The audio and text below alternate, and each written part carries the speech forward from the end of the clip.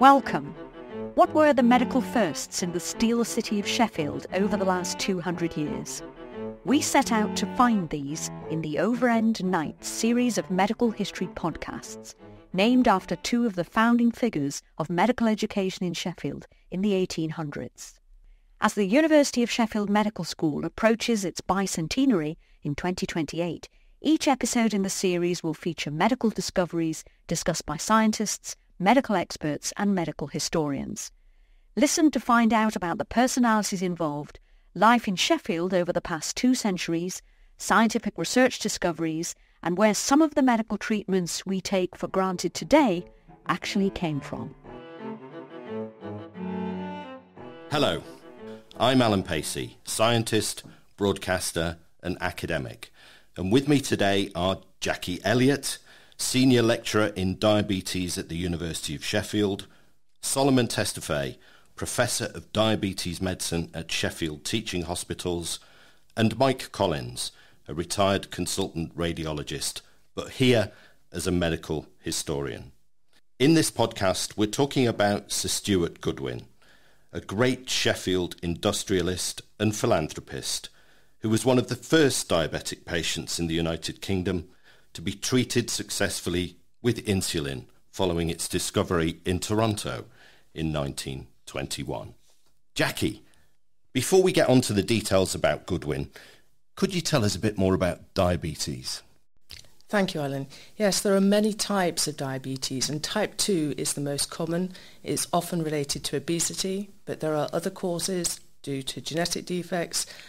But what Goodwin had was type 1 diabetes, which is the second most common cause of diabetes and is caused because of autoimmune destruction of the beta cells in the pancreas. So people with type 1 diabetes don't produce insulin? That's right. They produce a very, very tiny amount that's not nearly enough to control the blood glucose. So how would Goodwin have known he had diabetes? How would he have been diagnosed? So what normally happens is that very quickly, over 1 or 2 weeks, people start noticing that they're very tired, they're very thirsty, often getting up several times a night in order to pass urine, and they start losing weight. And other family members might notice that they're losing weight and drinking lots. So nowadays, that's what would prompt somebody to go to their doctor. Were there diagnostic tests at the time? Would there have been blood tests or things that could have been done to help with that? No blood tests at the time, so it would have been done on a history, and also you could actually taste the glucose in urine. We don't do that nowadays. My word. What was the prognosis for a patient with type 1 diabetes back in the 1920s? Absolutely dire. So people that were diagnosed with type 1 diabetes at that time, basically it was a death sentence. They knew that there was no treatment and that they were going to starve slowly and die within weeks or years, maximum 1 or 2 years. Mike, you're a medical historian now and you've been researching this story. Can you tell us a bit about Goodwin? Was he a Sheffield lad? Yes, he was, Allan. Goodwin was born in Upperthorpe, Sheffield, in 1886. Upperthorpe is part of Sheffield, close to where the university students tend to live now. Stuart's father, he had a steel business in Sheffield, but he died suddenly when Stuart was just 19. Stuart found himself running the father's business, and he was very successful. The business gradually expanded to become one of the most successful businesses of its type in Sheffield. However, by 1920, when he was 34, Goodwin was diagnosed with severe type 1 diabetes. Jackie, is it common for somebody in their 30s to be diagnosed? I always thought this was something you might be born with or get younger in life. It is more common in younger people, so in children, and I was talking to some medical students today and let them know that they were still at risk. I'm still at risk, but I'm older than them, so your risk does decrease with age, but type 1 can happen at any age. And Solomon, if I could bring you in here now, I know that patients with type 1 diabetes are at risk of a whole manner of complications to do with their vision or their circulation. Was Goodwin at risk of any of this? This would not have been possible because people just lived for a year or two and rapidly died, and you need a few years at least to develop chronic diabetic complications.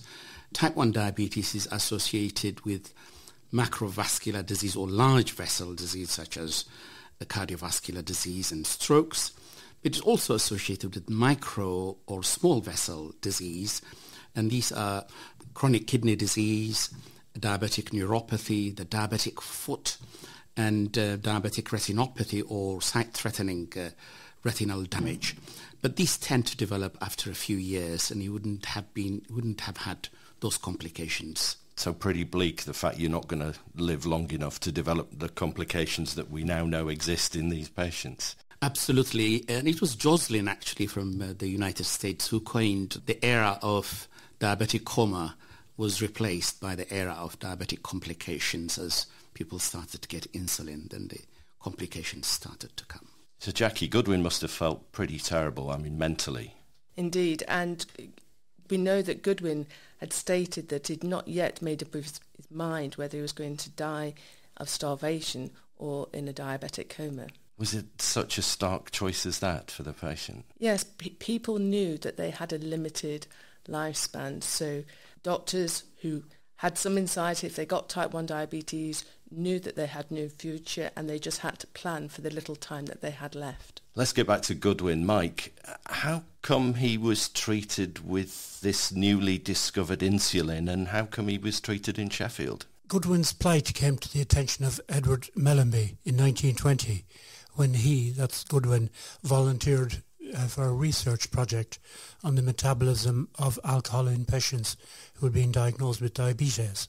A Sheffield newspaper at the time stated that the men working in Goodwin's factory thought he looked like skin and bone. And we know from subsequent evidence that he weighed only 6 stone, 36 kilograms at that time. And that's because he was on a strict low-carbohydrate diet as described by Jackie. Sheffield and Mellanby's team were chosen by the Medical Research Council to carry out the first trials of insulin in Britain in late 1922. And Goodwin, who was now 37 years old, was one of the first patients to be enrolled in the trial. Insulin was prepared under license from the Medical Research Council in the University of Sheffield laboratories from bovine pancreatic tissue that was obtained from local abattoirs. So insulin was used in Sheffield from the end of January 1923 by the team, Mellanby and the team at the Royal Infirmary. And one of the first patients to be treated was Stuart Goodwin. And we know from records that Goodwin was very ill at the time and that he was a patient at the Royal Infirmary for about 6 months. So I know you said earlier that Goodwin went as low as 6 stone in weight and made a remarkable turnaround, I think doubling his weight in the next 6 months once he went on insulin. And there are some a remarkable pair of photographs that we have. Yes. We'll put a link to those photographs associated with the podcast so you can take a look. So that's really incredible that all that happened in Sheffield exactly 100 years ago as we're recording this. Jackie, what happened? Did Goodwin survive? Yes, he did survive, and he thrived, and he went on to live another 30 years or so. After several months of treatment, he went back to his workmen, and they failed to recognise him because he'd regained the weight that he'd lost, and he looked completely different. Wow, what a transformation. How long would it take for him to gain that amount of weight?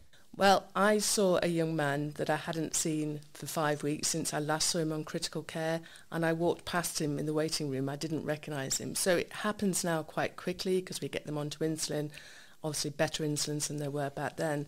And so within about 2 or 3 weeks, people are feeling very different, and they continue to improve because physiologically they've taken a massive hit. So it does take a few weeks to really feel very well again.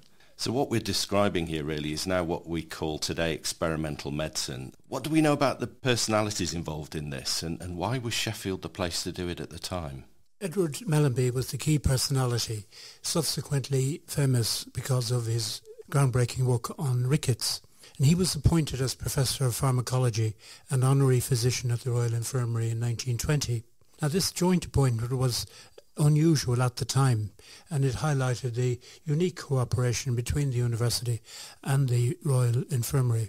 Mellanby had already established a very strong reputation as a researcher at Cambridge and in London, and he was attracted to Sheffield because of the potential of the joint appointment, and also because research facilities were already in place at Lodgemoor Hospital. And a multidisciplinary team was then established at the Royal Infirmary to treat this first group of patients, and that comprised of physicians, physiologists and laboratory staff, and a clinical assistant was appointed to monitor blood sugars. And the results of the initial trial were reported back to the Medical Research Council.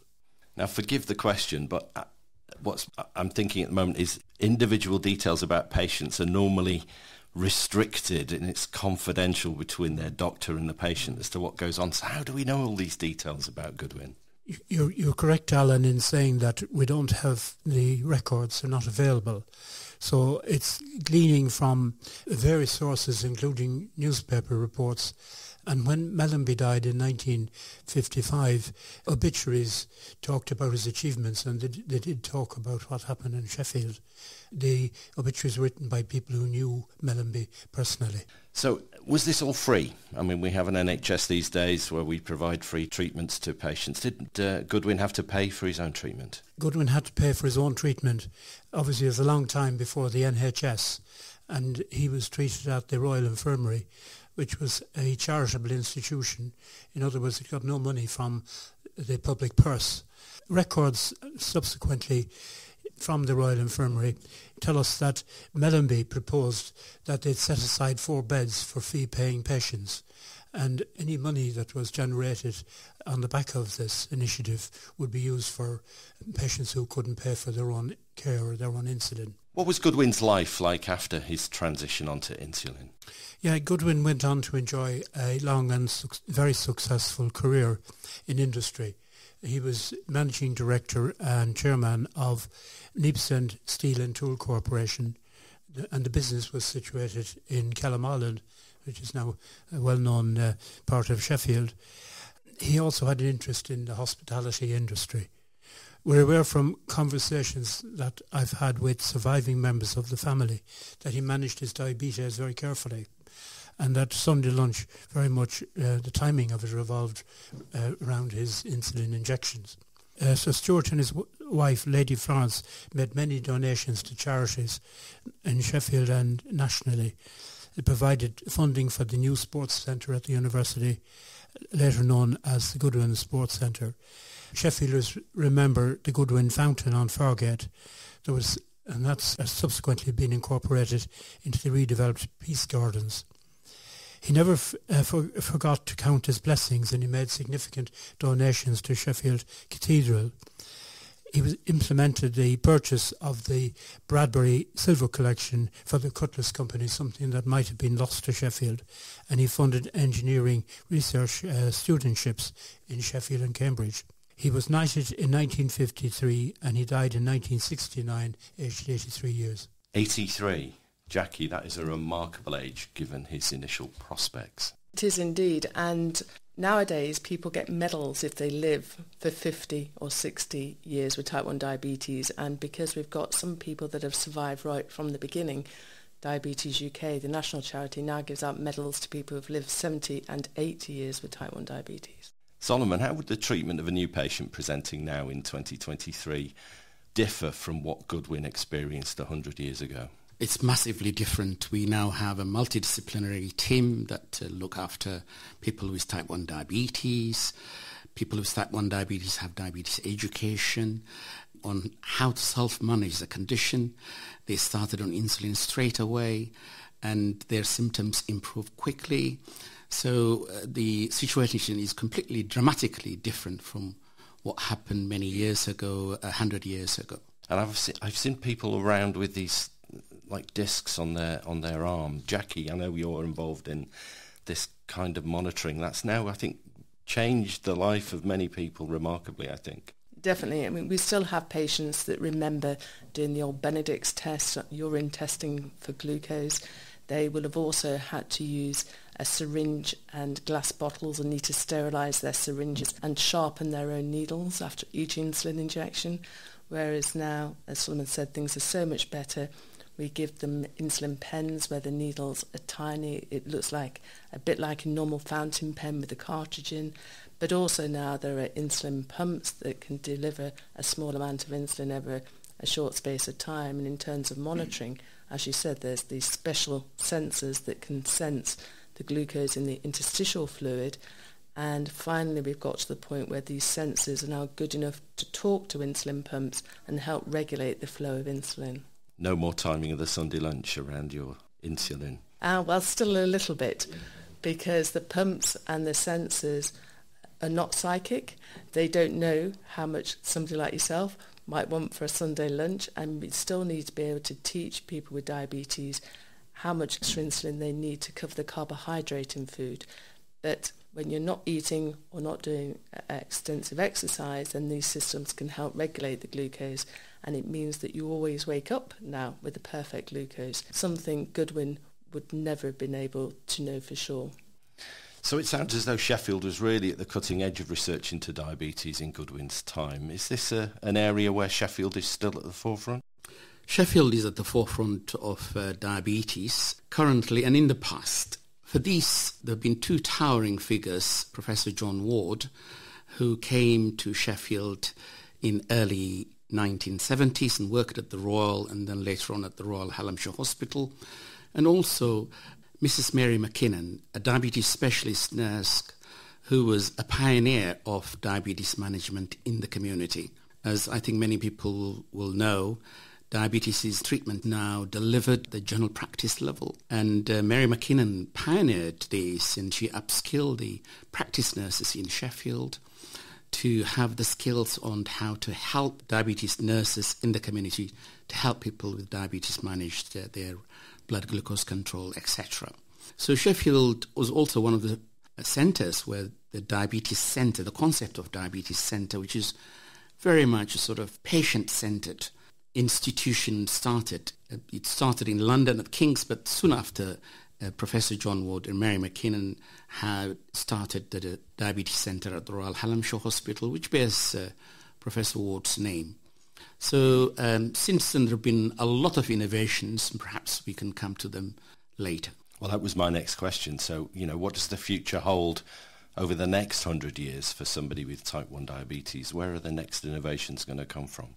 The system I was talking about, where the sensors are good enough to talk to the insulin pumps, we were one of the pilot centres in the country that have collected data in the same way as the MRC was asking for data before NHS England have asked for data, and we've contributed to that. So new NICE guidance will be published shortly, and maybe by the time this podcast is on air, as to which people are going to be eligible for that system, because it does come down to money. It is a much more expensive treatment than using pens. So in terms of the monitoring and the delivery of insulin, I think we've got about as far as we can. Moving forward, we still want to know if there's a cure, and that's what patients want to know. And so there's lots of work around immunotherapy, and as yet there's not a cure, but there is some inkling that we're getting to the point where we might be able to delay the onset of type 1 diabetes. We now have an era where people are living, longevity has increased, and with this comes lots of diabetic complications. And these diabetes complications consume enormous scarce resources, medical resources that we have. And one of the things that Sheffield has excelled recently is in the concept of the one-stop shop, in which patients with type 1 diabetes and indeed type 2 diabetes have everything done for them in one go. They have eye drops put into their eyes to dilate for retinal photography while that's working. Their feet are checked by a podiatrist, and they also have blood tests taken, all 9 care processes done in one go. And within 30 to 40 minutes they leave.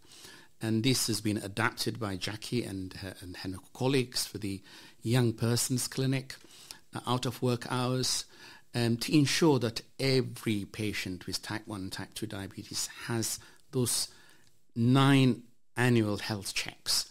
And Sheffield's uptake has increased, and this has won the NHS Innovation Award for 2021. This service is now being delivered in Sheffield. And diabetic peripheral neuropathy has hitherto been considered a disease of the peripheral nervous system. In fact, that's not the case, and this emerged from Sheffield, that there is spinal cord involvement, reduction in spinal cord cross-sectional section. Again, this was published in the Lancet. And later on, there's also involvement of the somatosensory cortex, a reduction in cortical volume of the grey matter volume in the somatosensory cortex, functional changes, impaired circulation in the thalamus and in the pain processing areas of the brain in those with painful neuropathy. And all these are now changing the paradigm from a purely peripheral nerve damage causing diabetic neuropathy to the whole of the central nervous system involved in the pathophysiology and pathogenesis of diabetic peripheral neuropathy and diabetic painful neuropathy. And this has really opened a whole new area for research in the field of diabetic neuropathy. A lot of other innovations have come, and very difficult to detail all of them in one go, but if I can highlight a couple of those. For instance, treatment for painful diabetic neuropathy, which affects 1 in 4 people with diabetes, can be extremely intractable, non-responsive to current pharmacological treatments. And what Sheffield has come up with is spinal cord stimulation, which has been used previously for other conditions. But we did the study here in Sheffield to show that spinal cord stimulation can benefit patients with intractable painful neuropathy that doesn't respond to oral medications. And this was published in the Lancet. The other innovation that has come from Sheffield is, until really recently, until about 30 years ago, we didn't know what causes these diabetic complications. Is it just blood glucose levels? Or are there other factors that cause this chronic diabetic complications? And for neuropathy, for instance, we followed 3,250 patients over 7 years in 31 centres, 16 European countries. And we found that apart from glucose, traditional markers of macrovascular disease such as high cholesterol, high blood pressure, obesity, smoking were the drivers of peripheral neuropathy. So the treatment of peripheral neuropathy should not just be focused on glucose control, but the effective management of cardiovascular risk factors. And this seminal paper was published in the New England Journal of Medicine. And there have been other innovations, but perhaps time will preclude me from mentioning this today. Well, I want to ask Jackie, I've heard about this Daphne project. Could you explain a little more about what that is? Thank you. So type 1 diabetes is different, in my opinion, to every other condition in that it's the only one where I can think of where the patient decides how much of the drug they need. So I write a prescription for insulin, but then I put variable dose. And so the person with diabetes needs to decide how much carbohydrate they're going to eat and how much insulin they need for that. And all of us in the studio today would need different amounts of insulin for the same meal. It's very individual. So along with King's and Northumbria, Sheffield was one of the first 3 centres to do the randomised control trial of Daphne, dose adjustment for normal eating. And this was designed to help people like Goodwin plan how much insulin he was going to give, but also if he didn't want to eat his Sunday lunch, to keep himself safe and not to have the insulin. And so we know that educating patients with diabetes about how to manage their own condition really helps prevent the complications of diabetes that Solomon's so eloquently explained. And we know that having that knowledge actually helps people feel better. So they're able to plan and have a more spontaneous life and have better family life because they know how to look after their own condition. And by having a lower glucose, this means that they then avoid the complications of diabetes. So what we're talking about in this is some very high-tech care for patients in multiple domains. But how does this compare to what happens across the rest of the world? I'm thinking about low middle income countries, Solomon. The situation is dire, and the key problem at the moment is access to insulin and affordability. And these are lacking in many poorer countries of the world. In poorer countries of the world, managing a child with type 1 diabetes can consume up to 25% of the total income of that family. It can be extremely devastating. And Insulin is also not available during times of disaster in Afghanistan, in the Tigray war in Ethiopia, where even doctors couldn't access insulin, and as a result, doctors with type 1 diabetes died as a result of this easily treatable condition. In the United States, uninsured people are unable to access adequate amounts of insulin and have to limit their insulin use, leading to attendance of emergency care with diabetic coma. So in many parts of the world, availability of insulin is not, and affordability is limited, unlike our NHS, which is really tremendous because everybody can access insulin in our country. So the NHS, 75 years old, but before the NHS started, I am aware of people where families had to choose whether they were going to buy insulin for their child or buy food. So you can imagine that sometimes the child got insulin and sometimes the other children got fed. So unfortunately, we do know that people very often did go blind or suffer amputations or die of kidney failure just because they couldn't afford insulin. And it's still ongoing at the moment. As Solomon said, in poorer countries, a lot of the problem is refrigeration. So the insulin that you're about to use, you can keep out, but other insulin that you're not going to use for a month or two has to be kept cool. Regarding funding of insulin, if we go back to 1923 and look at the records, I mentioned earlier that people like Goodwin paid for the insulin and some beds that were set aside. Any income that was generated was used for the patients who couldn't pay. But the difficulty they encountered were when patients were discharged from hospital, they needed insulin every day. And there was no funding provided within the Royal Infirmary. So what happened was that each case was considered case-by-case basis by the weekly board, and they got the hospital almoner involved, who went out and investigated the patient's circumstances as to whether, in fact, they might be able to pay or not. There were very difficult times in Sheffield, not just around the world, as we've been hearing about. Goodwin was a very generous man. I mean, did Goodwin ever, to our knowledge, pay for other patients' treatment? Not directly, but he is quite interesting. He paid for other patients' comforts, and within a month of he being treated, in about March time, there's a minute saying that he bought a stove for the ward and some facilities for the kitchens. Now, he had a vested interest in that himself because he was only 6 stone in weight, so he'd be very susceptible to the cold weather in Sheffield in March. And when he left the hospital, he made a further donation. And, of course, that continued a stream of donations throughout his career.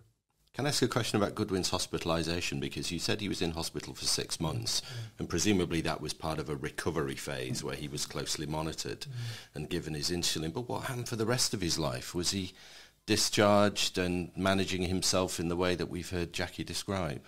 Well, we don't know precisely how he was managed.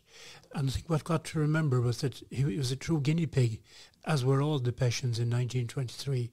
And it was very much trial and error, and they didn't have all the nice fancy needles and other equipment. So there must have been a long learning curve, I would suspect, for many years, but perhaps some of my clinical colleagues could help. Can you even hypothesise, Jackie, how he would have managed himself over the rest of his life, from 35 to 82, 83? One of the things we've not mentioned is what happens if somebody with diabetes gives themselves too much insulin. And so if Goodwin got the dose wrong, or his doctors got the dose wrong initially, then his blood glucose would have gone too low and he would have had hypoglycemia. And at that point, people with diabetes feel awful. So they get an adrenaline response and they get palpitations, they feel very anxious, they can feel dizzy, get tingling of their lips. They can appear confused, they can slur their words. If the dose is far too big, then they might pass out. So lots of people, once they'd had one hypo, would never want another hypo again. And that's where we come back to the sensors today are so good at monitoring glucose that they alarm at people to let them know when their glucose is running lower. And what this has meant is that they can run their average glucose lower to help avoid the chronic hypoglycemia and the risk of complications from their diabetes. When I spoke to Goodwin's granddaughter recently, she was telling me about Sunday lunch that I mentioned earlier. And Goodwin's daughter was a nurse at the Royal Infirmary, and she had to be about in case he developed a hypoglycemic attack. I don't think it actually happened, but he was very stringent, and he wouldn't embark on a big lunch without his daughter being there to care for him in case things went wrong. Jackie, I think you're well known in your research and in your clinical care for the care of young people. It must be terribly difficult for young people to manage this. I mean, what is the toll on their psychology or their mental health? It is really difficult for them. Growing up for any teenager is really difficult. There are lots of changes. You're just desperate. You want to fit in with your peers. You want to be just like them, do the things that they do without too much planning, be very spontaneous. And type 1 diabetes really impinges on that. So a lot of them really struggle to accept the treatment that they need and the routine that they need to have really good diabetes care. So we're fortunate in Sheffield that we've really fought to have clinical psychology expertise within our clinic. To add to that, Sheffield was the first centre in the country to involve a psychologist as part of the multidisciplinary team. Professor Claire Bradley started in the 1980s, before my time in Sheffield, and she's published quite a lot in this era. With longevity comes diabetic complications, and some people can have, in fact, a whole host of complications at the same time. These can be extremely devastating. Being on dialysis, having painful neuropathy, having peripheral vascular disease, cardiovascular disease, all these can come, or vision threatening, or not a long time ago, and people with amputations coming to the clinic. And these can be extremely devastating, not only to the individual, but to carers, family, and of course society as a whole. And psychology is really central to helping people to manage not only their diabetes, to improve their quality of life, but there are many aspects of psychology, including mindfulness and behavior therapy. Others have been used to help people cope with the massive demands of diabetes. Of course, many people manage very well. Indeed, people with type 1 diabetes now achieve, have successful careers, sporting careers, being Prime Minister, and other major achievements. So things have changed. The outlook is changing constantly with improved quality of life for people with diabetes. But psychology, it hugely plays a huge central role to help people with both type 1 and type 2 diabetes. Well, thank you. Thank you, everyone. What a fascinating story of collaboration, altruism, generosity, and early experimental medicine. We've made this podcast to recognise the 100th anniversary of such an important event in the treatment of diabetes, and to recognise the braveness of Sir Stuart Goodwin, a much-loved son of Sheffield. And it's good to hear that the research into diabetes and experimental medicine still continues in Sheffield, with staff in the university and the Hospital Trust conducting trials for the benefit of patients in Sheffield and the wider region, just as they did 100 years ago. In helping to tell this story, I'd like to thank Jackie Elliott, Solomon Tesfaye, and Mike Collins. This podcast was produced by Andy Tattersall and Sheila Francis. I'm Allan Pacey. Thank you for listening.